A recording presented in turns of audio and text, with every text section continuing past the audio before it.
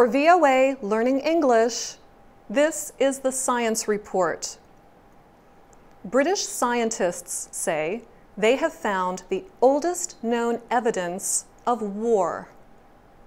Researchers discovered the remains of 27 people during a dig near Lake Turkana in northern Kenya. Scientists say they believe the remains are from a Stone Age culture of about 10,000 years ago.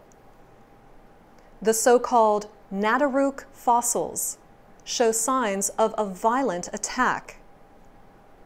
The dig also uncovered weapons, including arrows, clubs, and stone blades.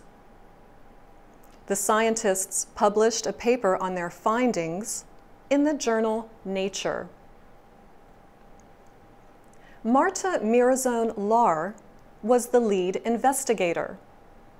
She studies human ancestors at the University of Cambridge in Britain. She wrote that the victims were people who hunted, fished, and gathered plants for food.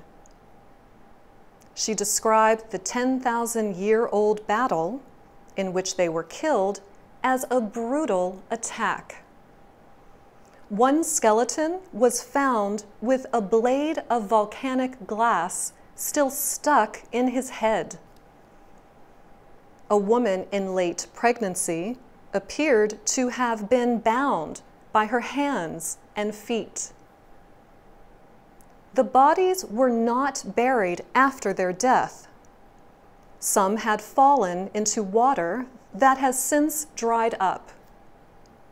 Their bones were protected by the Earth's soil. Many experts had thought war did not begin until humans started to form settled communities.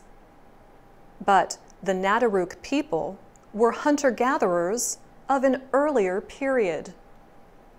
They moved from place to place in search of food.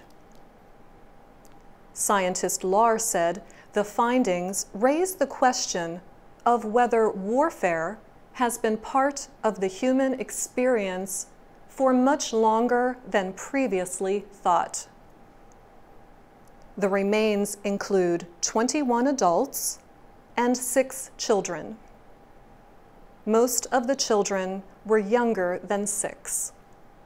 For VOA Learning English, I'm Ana Mateo.